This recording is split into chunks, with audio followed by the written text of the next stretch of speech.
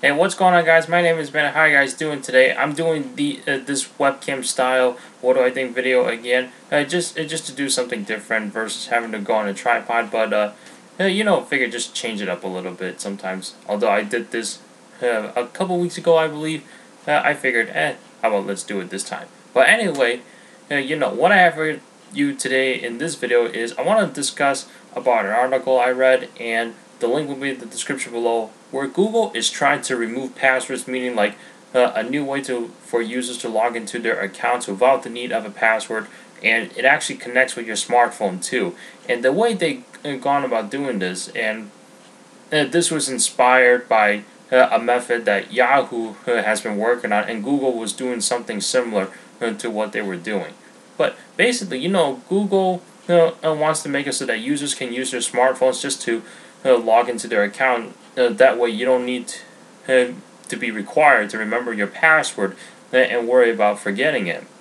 And the way you would use your smartphone to log in is if you needed to pick out a specific number or another method in terms of logging into your account without the need to remember a password. And there's also two-factor authentication as well.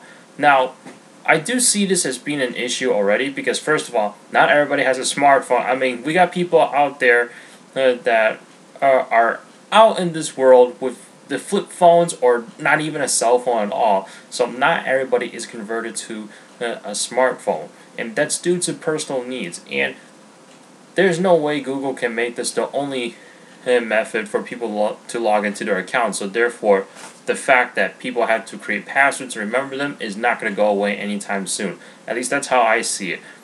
So basically, the only way that you would log into your accounts, or what I believe is the best way, is to just remember your password. And I know that's unfortunate because there are people that want to create a shorter password, but then again, you're putting your account at risk in terms of security breaches.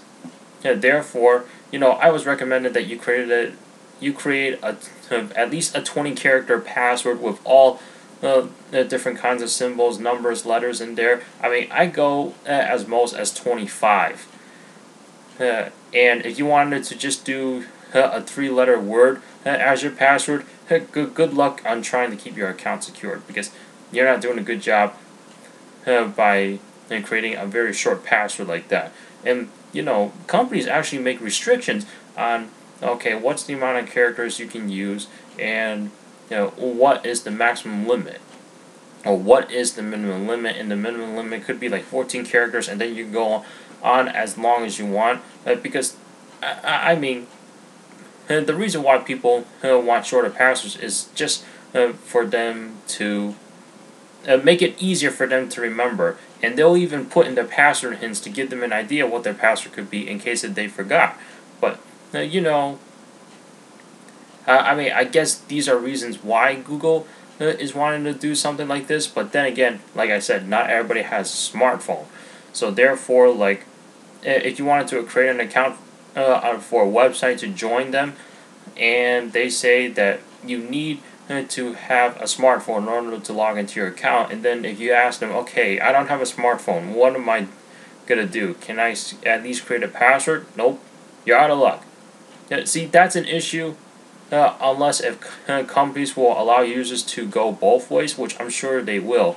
But I mean, for the requirement of a smartphone to log in, I can't imagine that happening. And even if it did, in my opinion, it's going to be a disaster.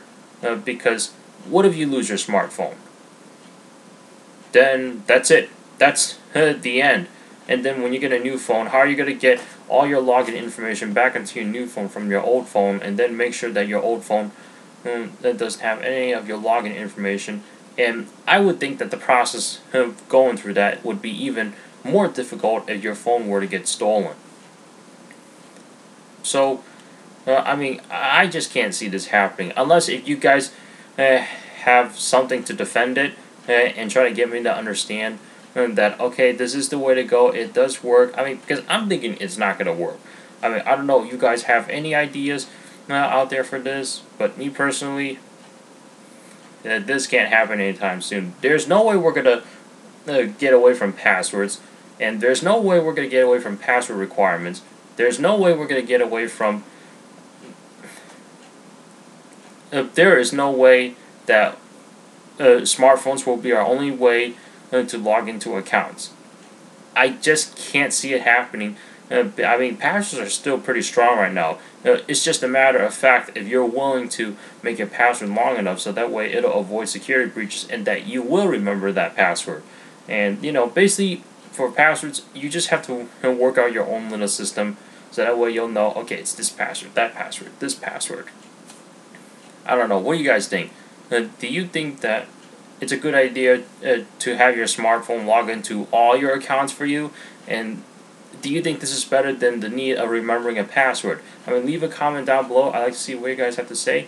Thanks so much for watching. Please subscribe, rate, comment. Also, check out the description below for my social media links, Twitter and Instagram. I'll see you in the next one. Take care, everybody.